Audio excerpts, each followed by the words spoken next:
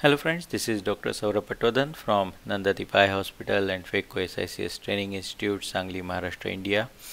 And in this video, I'll be showing a case where I dealt with retained cortical matter. So this was a 60-year-old lady operated SICS 3 months back, high myopia, and there was retained cortical matter behind the IOL.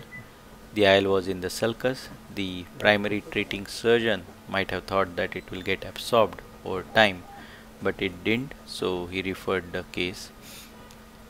Here I am going to use the bimanual IA probe, and I am going to use 20 gauge MVR and use 20 gauge infusion probe and a 21 gauge aspiration probe. So when you have this more infusion but lesser sized aspiration probe, there is a good stability of the anterior chamber because the infusion is more than the aspiration.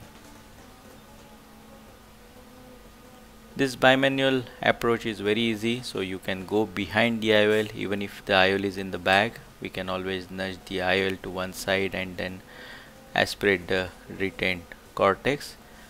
The aspiration of the cortex is very easy, and even low vacuum of 100-150 mm of Hg is enough to do that, and then you can do the polish of the bag.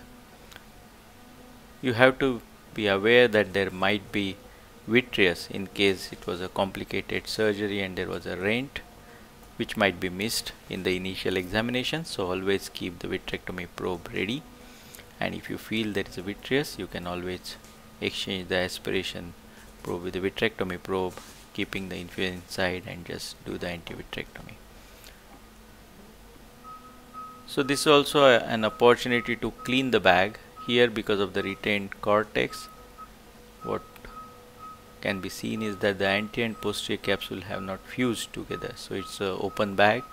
So I decided to push this IOL in the bag rather than keeping it in the sulcus. Of course, we can keep the IOL in the sulcus as well, but keeping in the bag will ensure long-term centration of the IOL.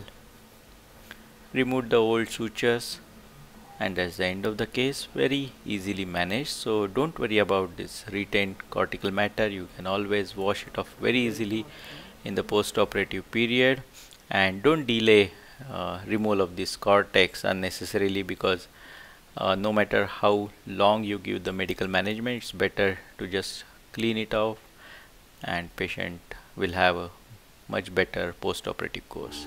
Thank you so much.